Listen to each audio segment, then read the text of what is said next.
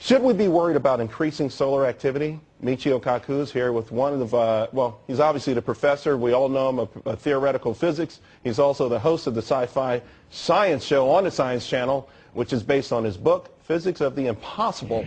Professor, should we be worried about these flare-ups? Or, you know, when talking about this morning, we all kind of agreed it has that Y2K feeling, like it could happen.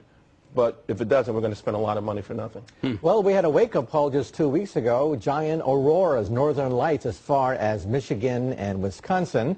And that's a warm-up for 2012-2013 when we hit the sunspot cycle. Every 11 years, the North Pole and the South Pole of the sun flip, releasing a burst of radiation. But every 100 years or so, a monster tsunami from the sun emerges, which could literally cause trillions of dollars in property damage. 2012, that's a presidential election year. We need to keep that in mind. But if I'm walking around out there, as to whose fault it is, or at least the history, who they'll blame.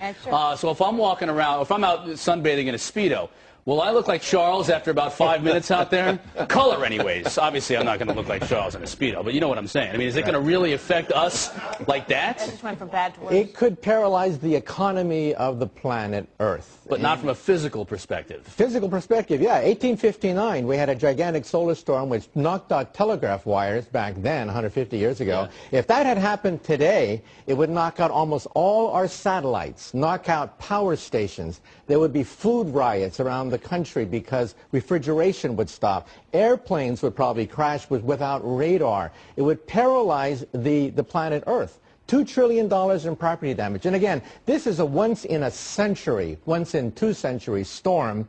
The last one was 1859. But we do have them, and we have to worry about them. That's a pretty high probability, once in 2 centuries. Do we get a warning? I mean, is it like, hey, in 2 hours this happens, in 2 days this happens, in 2 weeks this happens? I mean, if the flare takes place, what kind of warning will we have to go to the other side of the Earth? And who do you sue? I'll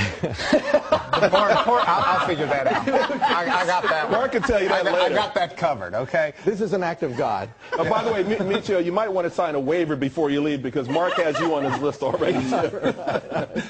You have now put corporate America on notice. They are responsible for taking preparations. Go ahead, sir. We have virtually no warning. It's like a giant earthquake. You can't predict giant earthquakes. They happen on a scale of once every 100, 200 years. That's what we have to worry about. We physicists have been telling Congress we have to reinforce our power stations. We have to have redundancy in our telecommunication systems, our satellites. Several of our satellites apparently have already been knocked out or at least disrupted because of solar flares. The space station has to worry about solar flares. But a giant one, like I said, could wipe out power stations on the Earth, wipe out communications, the internet, radar, airplane travel. It would be a mess. We'd be thrown back 100 years. But are any steps being taken to, I mean, if God forbid this happens? In Congress, there is a bill to pass a paltry $100 million. It's stalled in Congress right now.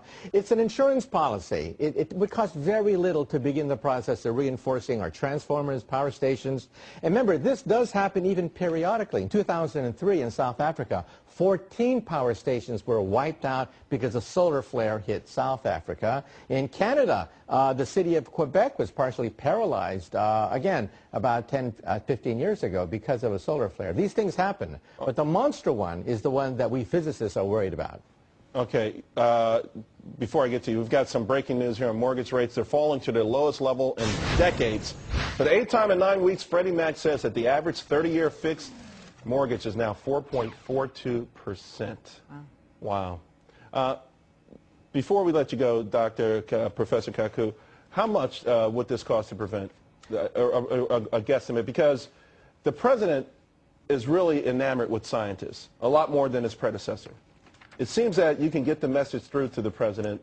And do you think it will? Do you think you can, and how much will it cost us? Well, you know, as part of the stimulus package, this would be chump change to give us $100 million. $100 million, that's your number. Just to reinforce power stations. Satellites will take more effort. We have to launch satellites that are reinforced to handle these things. Do you have any connections with the White House personally? Not personally, but really? Again, we physicists. I'm really surprised that you haven't been invited there. You're like one of the top science guys in the country. Maybe after the show. Listen, we're going to have to let you go. Right. This is just, it's frightening stuff, but it's also things that we should be aware of. And coming from you, you add a lot of credibility to it. Right. Thanks a lot, really.